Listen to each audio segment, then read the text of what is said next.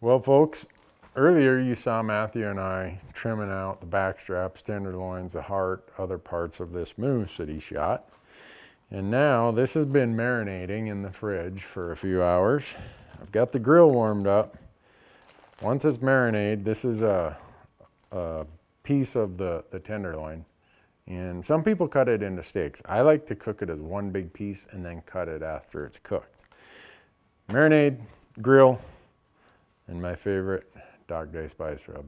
Follow along. We're going to show you how simple this is. All right, I've got my grill warmed up. I cook this at a super low heat. And my neighbor's dog wants a piece of it. Now my wife's dog is barking. She wants a piece of it. Ooh, look at that, huh?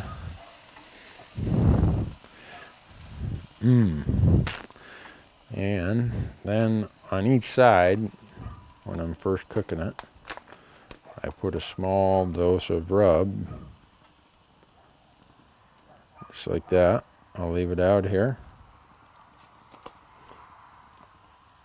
Check it every 3 or 4 minutes, because like I said, I don't like overcooking it. Some people will just torch wild game, not me. So this is on about as low a setting as I can get on my grill. And because I don't want to risk overcooking it, I will come and check it way more often than maybe other people do. But when it's done, ooh, can't even wait. Well, now we're gonna flip it over. You can see it's on a low heat. Look at all that juice right there. Oh my goodness. Oh my. Oh, look at that, it's just falling apart. Now, I'm gonna put a little bit more of my Dog Day.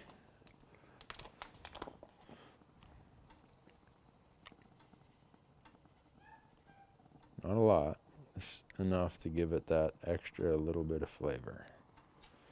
There we go.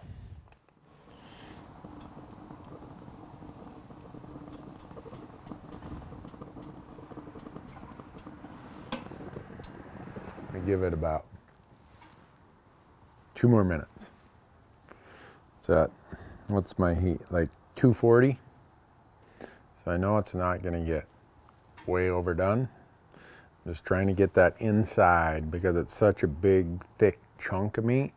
Trying to get that inside just a little bit more done without the outside getting too done. That end piece I cut off was so good.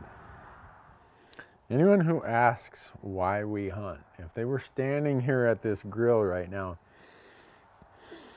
smelling all these flavors, cutting off little pieces and eating them, and tasting all those natural, deep, rich flavors, you would quickly understand why we hunt.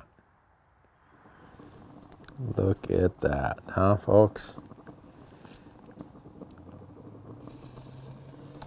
Oh. Oh my. And there you have it. From the field to your fork in short order. And the best thing you could probably put on your fork. Enjoy.